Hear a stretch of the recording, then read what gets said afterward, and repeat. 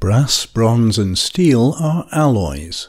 An alloy is a combination of metal with at least one other metal or non-metal.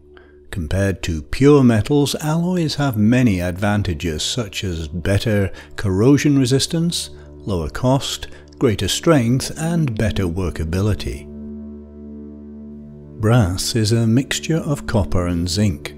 Although proportions of copper and zinc can be varied to achieve different colors and mechanical, electrical, acoustic and chemical properties, copper typically has the larger proportion. Brass is stronger and stiffer than pure copper. Also, brass has a similar appearance to gold and is available in a variety of shades.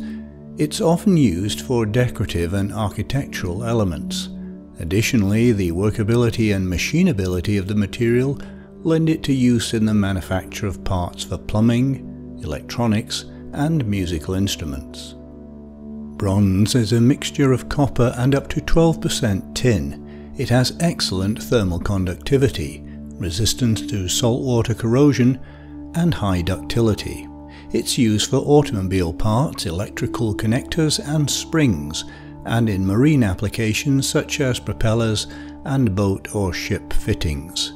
Bronze is also used for petrochemical tools and oil rig components that require non-sparking metals. Steel is a mixture of iron and up to 2.14% carbon.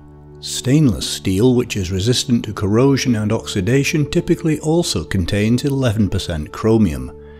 As you probably know, steel is lighter, harder and stronger than iron.